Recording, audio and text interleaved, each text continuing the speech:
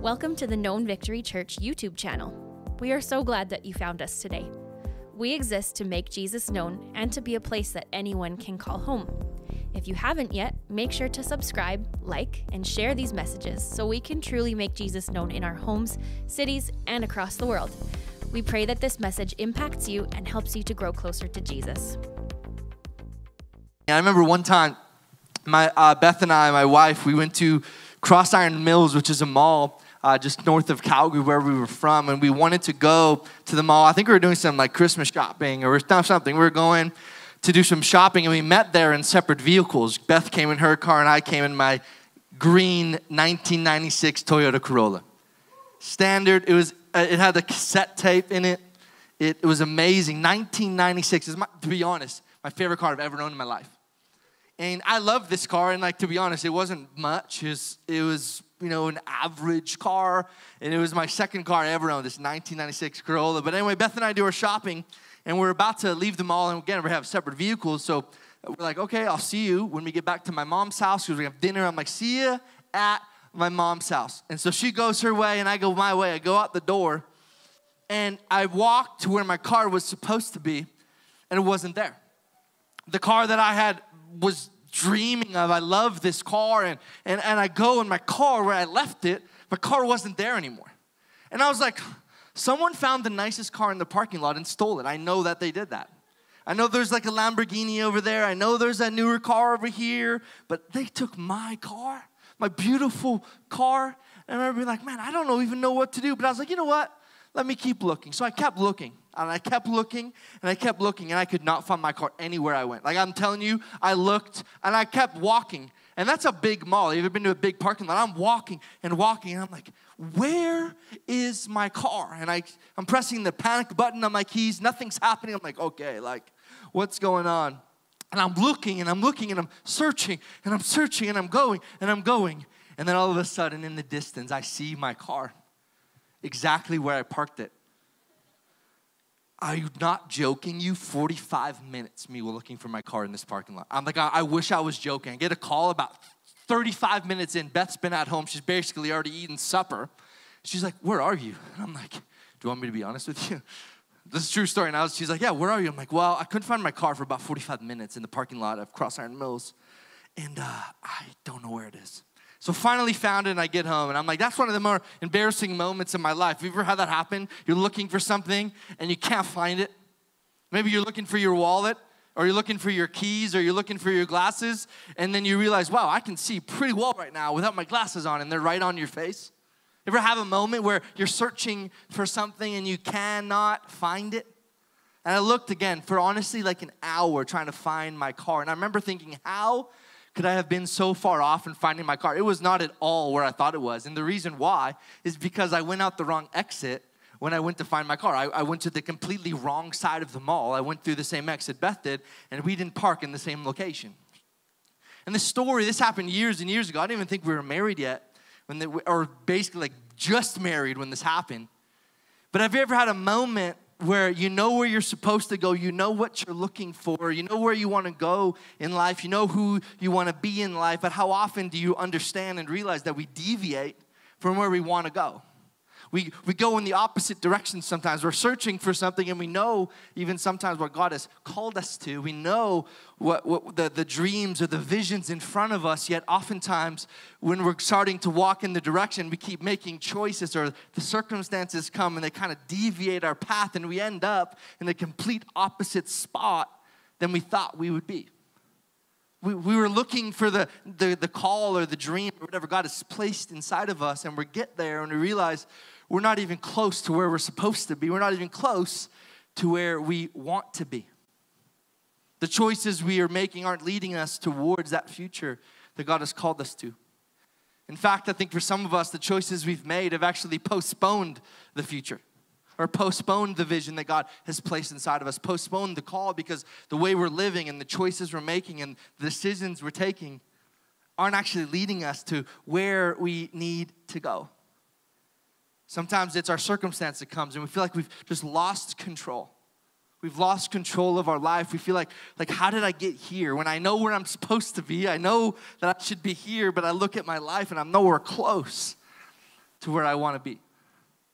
And today I want to share the first message. We're going to start a new series today called Samson. And we're going to be going through the story of Samson.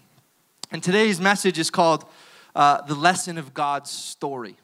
That's what I'm going to be speaking about today. That even in the chaos, God still has the crown. That even in trauma, God is still on the throne. That even in pain, God is still present. And through it all, how can we actually get to a point where we actually believe this? That our plans may change, but we can't deviate from God's story in our life. God still has a plan for you, even if your plans change. Even if the things that you thought would be aren't happening, God still has a plan for you. Even if you're looking at your life and saying, man, I feel like I haven't done anything I want to do, God still has time. If you're still breathing, He's not done with you yet. There's still more inside of you. Because what you're going through, the situation or the circumstance, Jesus is not surprised. It's not like He's like, whoa. He's not surprised by it. He knows what's going on in your life. He knows it all. He wants to be there with you. That even if you're in a dark place, even if the decisions you are making are adjusting your future, God still has a future for you. How often do we deviate from God's story in our life? How often do we try and create something on our own rather than rely on Jesus to lead us through it? And we're going to be sharing a moment in the life of Samson. Now, if you don't really know Samson, you might know, but Samson was really known for two things. He was known by how strong he was, and he was also known by how long his hair was.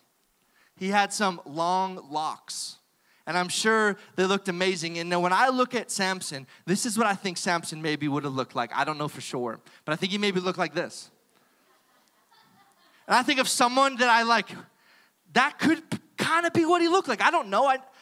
He was strong and had long hair and probably had a beard and probably was fierce because he was fighting lions. And it was absolutely remarkable what this man did. I feel like maybe he looked like that, but I'm not sure. But we're going to be going through the book of Judges, and in this book, if you don't really know what happens in Judges, I actually have a kind of a cycle of kind of what took place in the book of Judges, and this is really just a real chart of what it is, really simple. I have a picture of it here. So what happens is Israel does good. This is so simple, okay? It's like Israel does bad. Israel gets punished. Israel asks God for help. God sends them a judge. Israel is saved. Israel does good. Israel does bad, right? This is the cycle of Judges if you read it. If you read through the beginning of kind of where this story, we're not going to get to it today, but this story, it says that they were bad, and so God sent them to punishment for 40 years.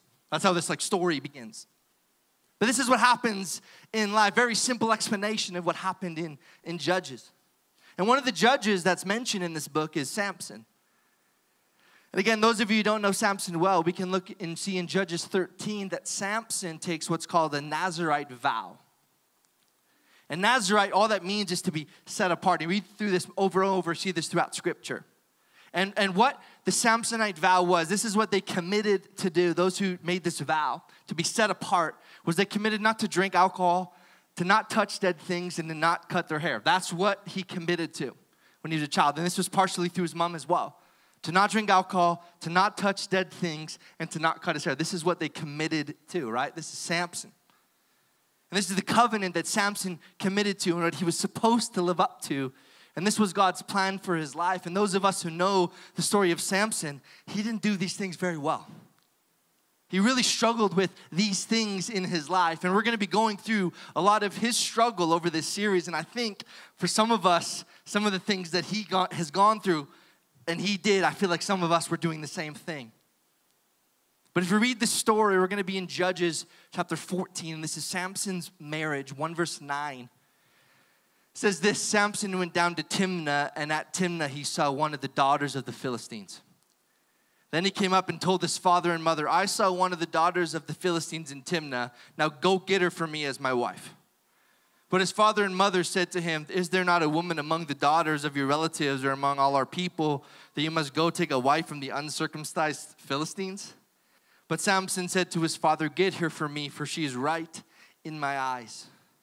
His father and mother did not know that it was from the Lord and that he was seeking an opportunity against the Philistines. And at that time, the Philistines ruled over Israel. Then Samson went down with his father and mother to Timnah, and they came to the vineyards of Timnah. And behold, the young lion came toward him roaring. Now, my first response would have been to run away. But it says, then the Spirit of the Lord rushed upon him, and although he had nothing in his hand, he tore the lion in pieces as one tears a young goat. Brutal. But he did not tell his father and mother what he had done. Then he went down and talked with the woman, and she was right in Samson's eyes. And after some days, he returned to take her. And he turned aside to see the carcass of the lion, and behold, there was a swarm of bees in the body of the lion and honey. This is where we see so many things, but he says this, he scraped it out into his hands and went on eating as he went. And he came to his father and mother and gave some to them, and they ate. But he did not tell them that he had scraped the honey from the carcass of the lion. If we remember, the vow he made was to not drink, to not touch dead things. And what's he doing right here? He's torn a lion in pieces, and he sees honey, and he still goes and he starts carving it out and taking it out of this lion and sharing it with the people. See, I think sometimes when we read the story, we think that he broke his vow the day that he got his haircut. But in fact, he had been breaking this vow for a while. The things that he had committed to do, the covenant he had made. And I think, how many of us is it the same thing? You ever have a moment where you sin and then you're like, God, if you save me this time, I'll never do it again. And we commit to it, and then all of a sudden, sometimes hours later, we're falling into the same trap and we're falling into the same temptation. We're going against the things we committed to with Jesus. You ever have moments like that? This is exactly kind of where Samson finds himself. His journey to losing his strength, which again we see when he got his haircut later in the story. It didn't start there. It started by turning his back on the one who actually provided the strength. If you remember, it said the Spirit of the Lord came upon him and he defeated the lion. He had turned his back against the one who was actually providing his strength. So I have 3 points today that I think will help us. And this is a lesson that I'm continuing to learn. And number 1 is that I'm not the main character of my own story. Samson, he's on this journey with God. He's on this journey trying to figure it out. But he put himself at the center. He let his own desires, his own kind of flesh get in the way of the calling of the thing that God has called him to. Rather than put Jesus and put God at the center of his story, he put his ambitions before the ambitions of his father. He put his own stuff in the way. And what happened is that this caused Samson to lose everything. If you know the story, he loses everything because of the decisions that he made. He gets tricked and he loses his hair and he's humiliated publicly. And he can't defend himself. His strength is all gone. His eyes have been gouged out. He can't see.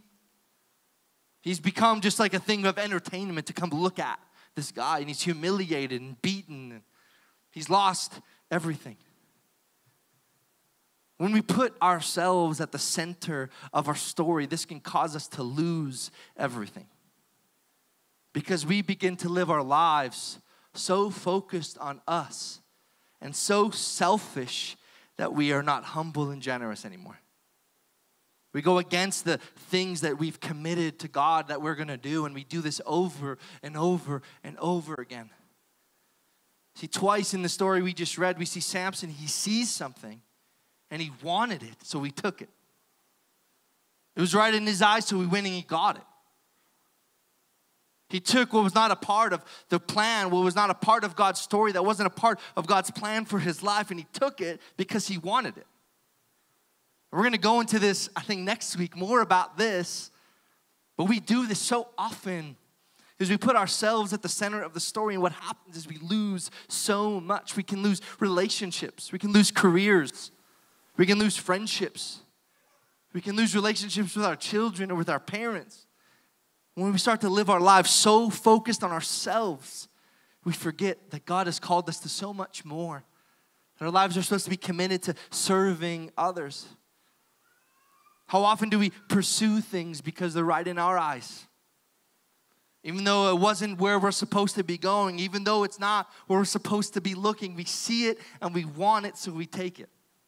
Even if it harms other people, even if it harms our family, we want it, so we take it.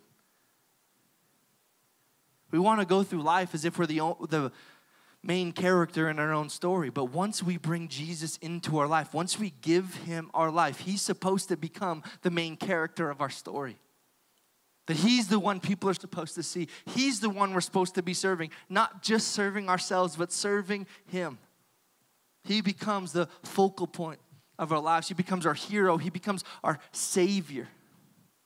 Saving us from ourselves and saving us from sin and saving us from our poor decisions and saving us from all of it. We need to come to the realization that God is actually supposed to be the focal point, the center, the main character of our story. God is the good guy in our story. It's like when you find out the spoiler for a movie before you go watch it. Have you ever had that happen, or a book? I knew people, now I don't read much, but I knew people that would read the last chapter of a book first because they wanted to know how it ended. And I'm like, you're wasting the point. And I've had spoilers for movies. And I get so frustrated. You're like just scrolling on Facebook or on YouTube and then you're just like, here, bah, right? It's crazy. But we know the end of the story. We already know how the story finishes. We know that we win and we will overcome, that we're more than conquerors, that we're chosen. That we are his handiwork, that no weapon formed against us shall prosper, and the gates of hell will not prevail. We are adopted into his family. We know the end of the story, but we don't live like it.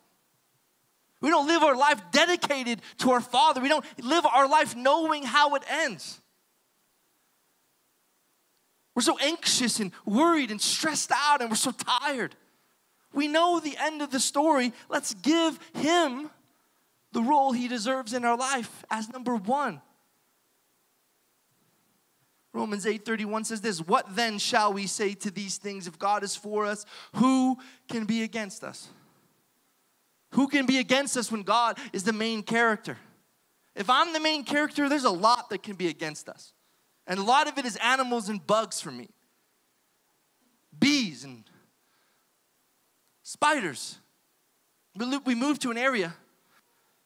I'm finding out that there's millions of types of spiders. I walk outside. I'm not joking. Pretty much every morning when I get up in the summer, I walk through a spider web as I walk to my garage. True story. That can be against us, but when God is the main character of our story, nothing can be against me. We need to start living in this promise. The promise that God has already conquered the grave and already conquered sin, already overcome the enemy. We don't live like it, but we have to. He's the one at the center who can stand against when the attacks come, when the fire comes, when the water comes. He's standing there with us. He's the one who can stand against. And once we put him at the center of the story, we can realize the next part of this lesson, which I think is a reality, is that I'm a plot twist in God's story. I think a lot of us, when we look at our life, we just look at our lives as we're just a blip on the radar. We see ourselves oftentimes as a failure. A life that the enemy captured and we're unable to attain anymore for ourselves. That we believe we're not valuable. When we read through the story of Samson, we look at his life, oftentimes in the same way, right? This is a guy who was the judge. Yet at the end of his life, he's left humiliated and broken based on decisions he made. Humiliated, broken, beaten. I think sometimes that's how we feel. And we see Samson, we're like, man, he didn't even do what he was supposed to do. He didn't make it. Yet when we read through Hebrews, he's mentioned as a hero of the Bible. When we read through, we see, and Samson. Now I think you read through it, and so you see some heroes. And then some of us were like, Samson though? Like the guy maybe thought of maybe somebody else, Samson? He's considered a hero of the Bible. See, he's a plot twist in God's story, not just a blip in the radar, someone that we read about and we can be encouraged by. That somebody who gave it all up, who went against his vow, who gave it all up, still is mentioned as a hero of the Bible. Samson, again, is listed as one of the heroes in Hebrews 11. Verse 32 says this, "What more shall I say? I do not have time to tell about Gideon, Barak, Samson, and Jephthah, about David and Samuel and the prophets, who through faith conquered kingdoms, administered justice, and gained what was promised, who shut the mouths of lions, who quenched the fire, the fury of the flames, and escaped the edge of the sword, whose weakness was turned to strength, and who became powerful in battle and routed foreign enemies." This guy, Samson, whose weakness was turned to strength. You know, I think one of the most vulnerable places that we can be as humans is in a place of weakness, of vulnerability. It can be so scary. But it's in oftentimes those moments that actually strength comes. That's when strength can come, and when we're so weak, that's when we fully are reliant on him. He's listed as a hero of faith.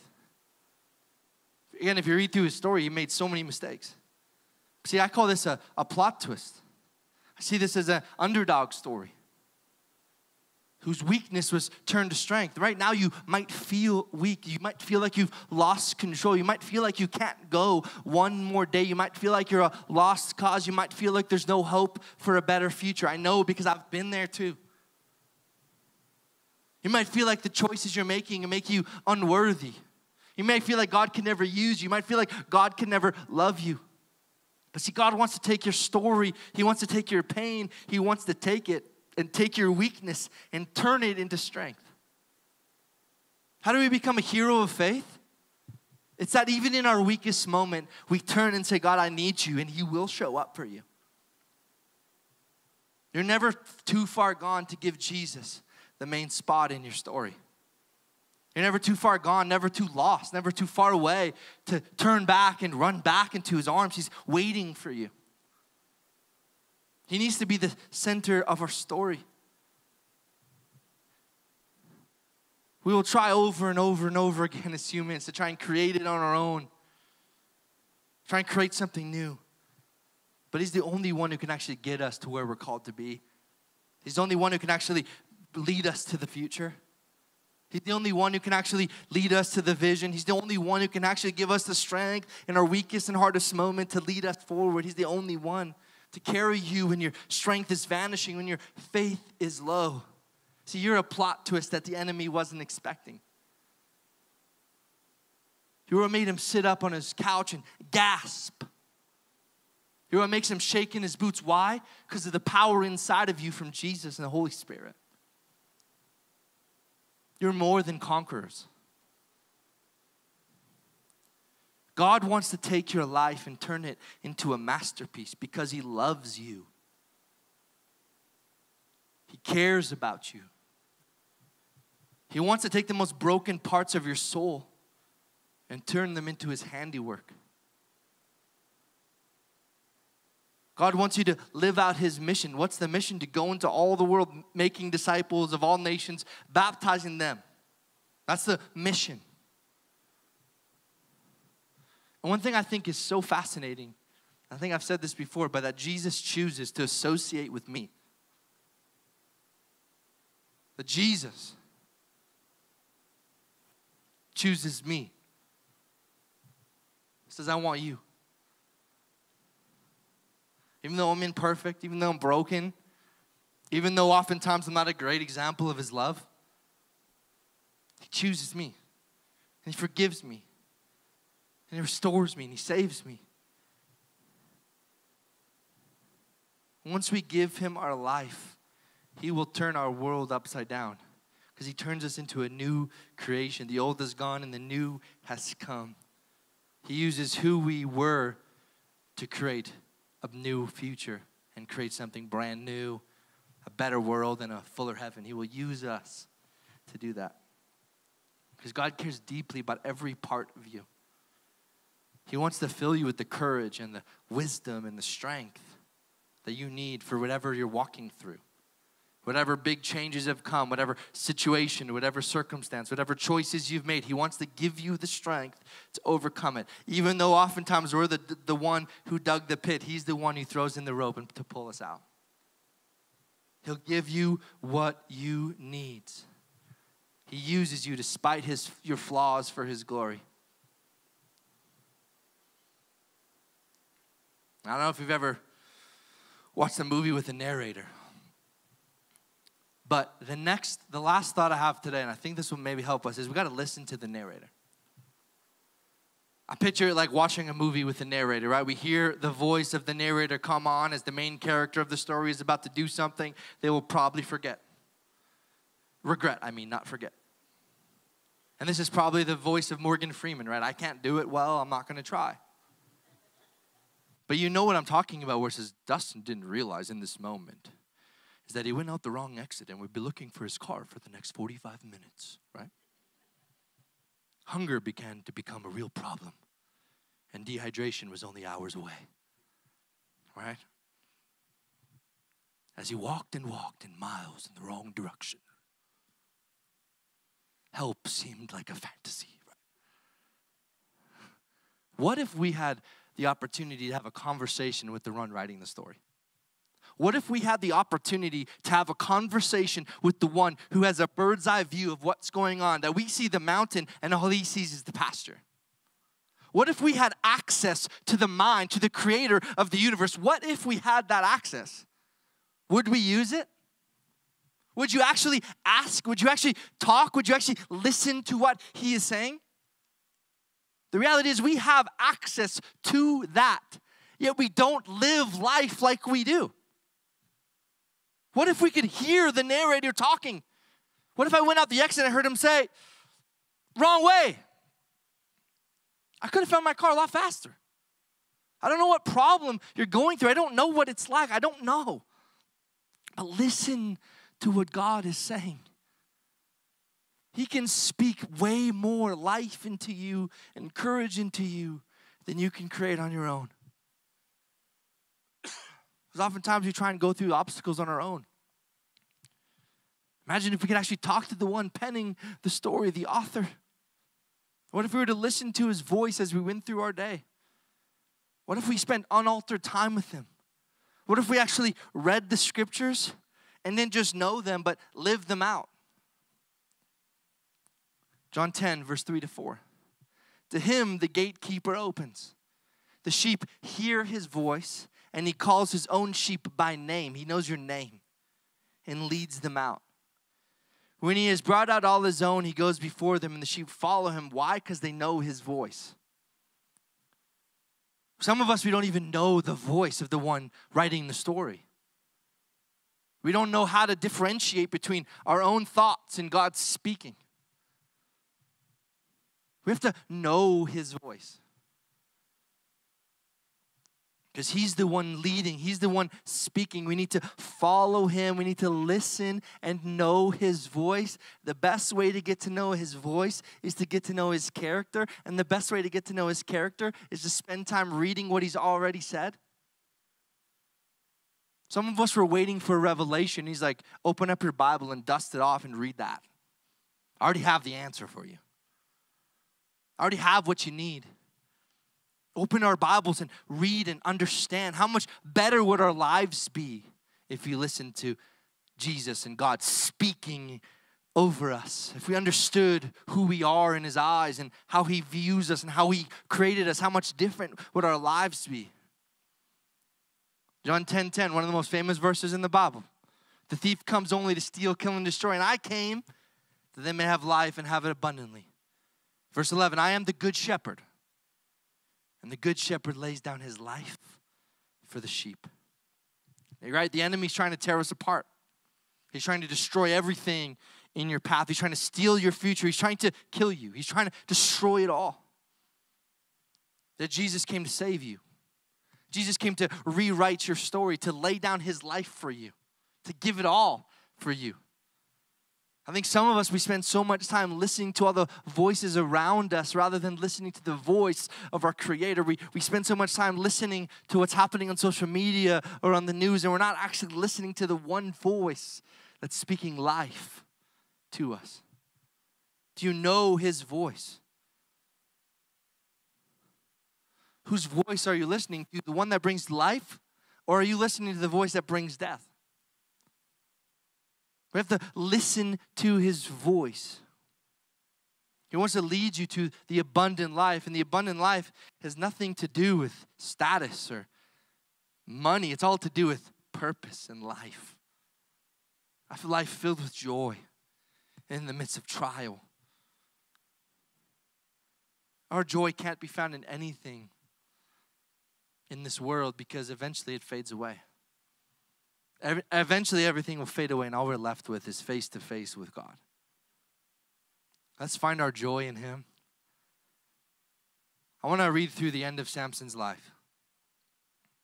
This is after his hair's been cut, he's been humiliated. He's had his eyes taken out. This is Judges 16, verse 27 to 30. Now the house was full of men and women, and all the lords of the Philistines were there.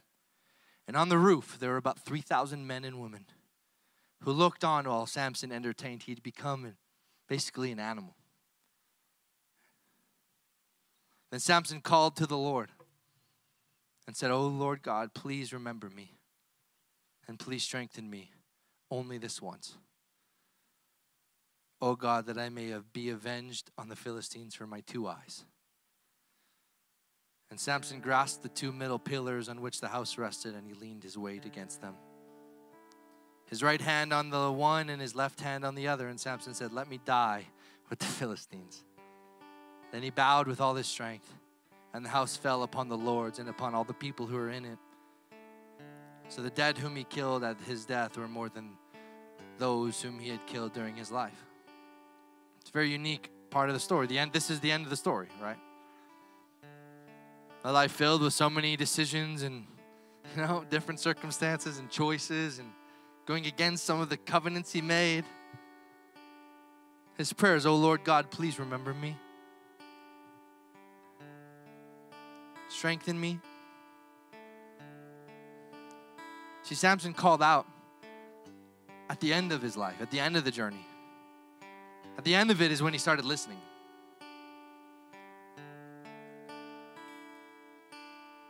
He ended up actually getting to his purpose. He actually ended up getting to his calling. He ended up getting there. He took the long way, though. And at the end of his life, he calls out to him, and God turned what the enemy meant for evil and turned it for good. He took Samson's selfish life and turned it into a miracle. And I believe that this is what God wants to do in our lives even today. Is to bring us back to the path that He laid before us. Some of us when we were children. Some of us just recently. He wants us to go back to the path. We've been off the road. We've been trying to eat honey out of lions. He's like, "No, come back to the road." We need to make sure He's the one that we trust. We need to walk with Him. We need to follow His voice. I believe that God is trying to lead us back to where we're supposed to be. That even though we've made a lot of choices, we've done a lot of things that have brought us the wrong place, He wants to take us back to the place we're supposed to be. We're never too far gone. And Samson did it at the end of his life. I'd rather do it now. I'd rather turn back now. Give me more years to actually live out my purpose. More time to live out the things God has called me to do. Don't wait till the end. Do it now. What you have inside of you is valuable. So valuable that Jesus went to the cross to die for you because He loves you. That when we listen to His voice, it has the power to lead us to a better future. To lead us through our situation with strength. To lead us. To be there for us in our most painful moments. And we all go through extremely painful moments and hard moments that are exhausting. Even this week, Thursday night, Jane got food poisoning. And I'm not gonna share all the details of it. You don't need to know. But it was probably, for me as a parent, one of the hardest nights I've ever had. As you see your child sick and you can't do anything. And you're like, at least I'm like, oh, get me sick instead. Like, I don't want you to be sick, right? And this is a hard night and a hard weekend because we're just tired, right? Like, you're up all night with a sick child. It's not easy. There's moments of anxiety where you're like, okay, so what do we do? Should we get her, should we go to the doctor? What do you do? We have to understand that even in our hardest moments, even in our most painful moments, He loves you. Even in your hardest, most painful memory, He loves you. He cares. Like I said, even if you're the one who's causing all the pain in your life, He loves you and He cares about you. Even if where you are is your fault, He loves you and He wants to bring you back. He knows that you're struggling. He knows the fear. He knows the pain. He knows it.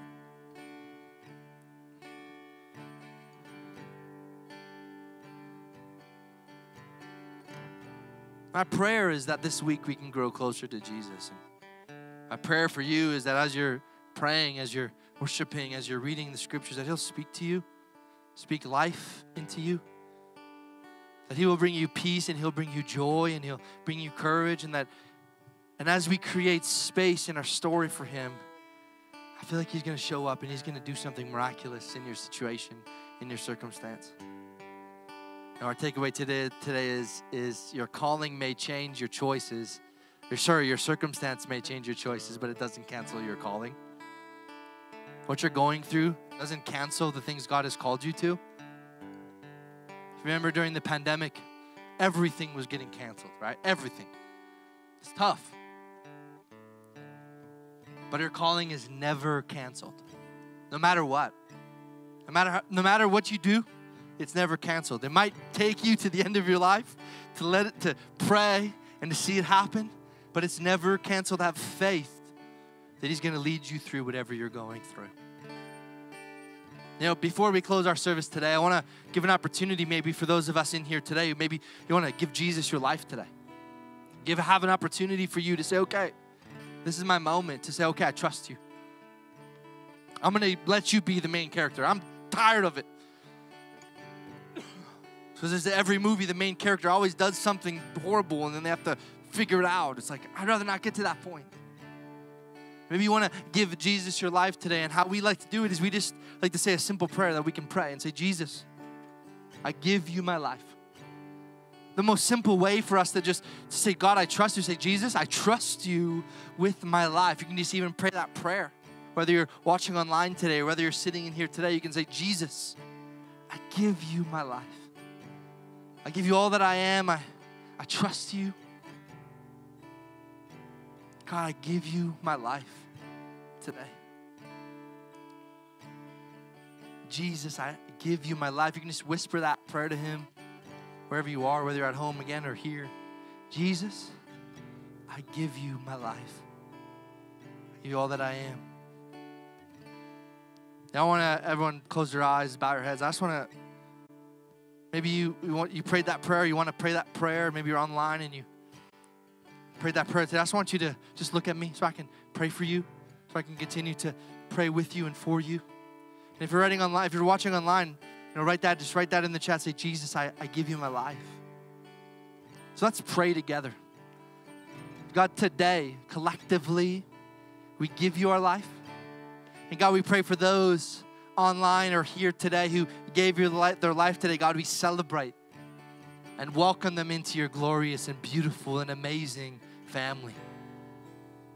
We welcome you in. And God, I pray that today, God, help us when it comes to all these things. God, help us realize that we're not the main character in our own story. You're supposed to be. So God, today we give you that rightful place in our life. We say, God, you're number one. We trust you. And God, we thank you for the miracles we've seen. That when the enemy thought he got us, it wasn't over. It wasn't over. And God, lastly, I thank you. And I say, God, I pray that you help us learn to trust you and listen to your voice. The voice that can help us in times of trouble. The voice that can help us stay out of trouble. God, help us trust you today. And God, I pray for anyone here, anyone listening to my voice who's struggling today. God, I pray that you meet them where they are. Meet them and help them realize that they're never alone, that there's always another in the fire. There's always another in the water. Holding back the seas, but you're always there, Father. In Jesus' name, amen.